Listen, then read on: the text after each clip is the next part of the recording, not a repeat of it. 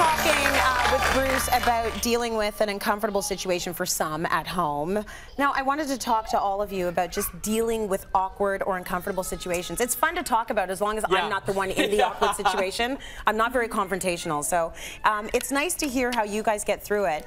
And I'm going to start with you. So, when you find yourself in that awkward situation, what do? Do you pretend it's not happening? No. Do you deal with it? Well, I first acknowledge it. You acknowledge it. This is a little awkward. You just acknowledge it. You just say that. That's a little. So you run into your ex at a wedding. Right. And the last time you saw that person, you threw a plate at his head. Yes. So that's a little awkward. So that's a little awkward. Yeah. Maybe there's some humor depending on the circumstance. But then here you either address the awkward or you move on. So the move on thing, I was with a friend in a public place and she started to cry. Okay. And I said, do you want to talk about it or do you want to move on? And she said, move on. So here's what you do. Okay. You point to the first thing you see and you say, I need that in blue. That's what you say.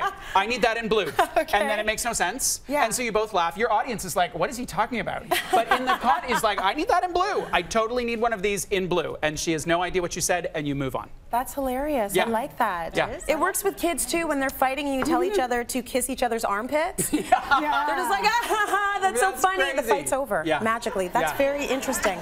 Do that with adults. Kiss each other's armpits. Okay. Okay. Robina, I want to ask you this question. I get the feeling you're probably pretty confrontational. I'm very confrontational. And I think it comes from the many years of being a nanny. You know, in the early days, I was actually taken advantage of, to be quite honest, in terms of being asked to work overtime, etc. So just to speed it up a little bit, yes, I have absolutely no problem whatsoever talking to someone and calling it on. I really don't. And I was in a situation a few years ago where I was working for a single father. He'd lost his wife. It was a very sad time. But he had taken to drinking. So the first thing I decided to do, because it got a little awkward, I'm living in the house. Don't want to be in the house with a drunk. Right? You know, I'm a woman myself, and it was affecting the relationship with the children.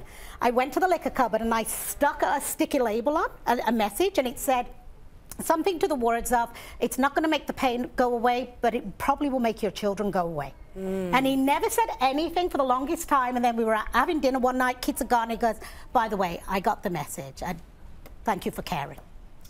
Basically, that was it. Nice. You know what I mean? And it was kind of over.